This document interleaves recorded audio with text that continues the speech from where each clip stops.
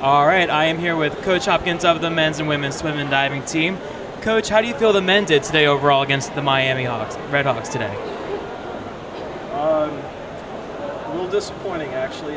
We beat them at the December Invitational, and should have been a whole lot closer than it was. I think they came in remembering that we beat them in the Invitational, and they came in and did a great job laying it to us at the beginning of the meet. Our guys got better at the end of the meet, but we've got some work to do. That was a little disappointing. And that was a very close race for the men. And on the women's side, we saw a star swimmer in Jessica Piper winning all three of her heats. Overall, how do you think the women did today? The women did very well. Their women are very good, and our women were in the meet all the way through. We gave up a few points midway through the meet, but I think we raced really well. We won a lot of races, and we were in a lot of races. So the women have a lot of momentum from that meet to keep getting better. And our guys, I think, I want to go back to them for a second. The biggest thing, as you said, you win some, you lose some. The biggest thing when you get beat is that you learn something from it. Now, if we got beat tonight and we don't respond by getting better tomorrow and getting better the next few weeks, then that's coach's fault.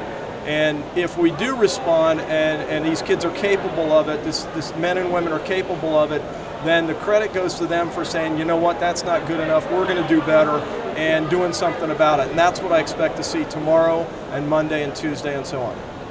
Now, Miami was a tough challenge, disappointing challenge today. What do you look forward to in the next few heats you have coming up?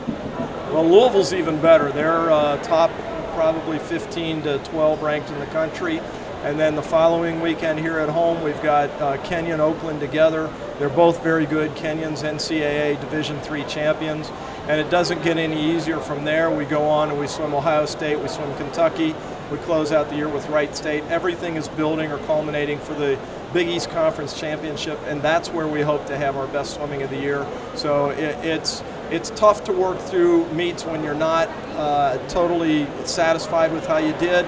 But if you learn something, build on it and get better, and you have an awesome conference championship, then you forget about the dual meets, because that's what swimming's about. It's about championships. All right, thank you, Coach Hopkins, and have a good luck for the rest of the season. Thank you very much. Right, thank you. Thanks for coming to the meet. No problem.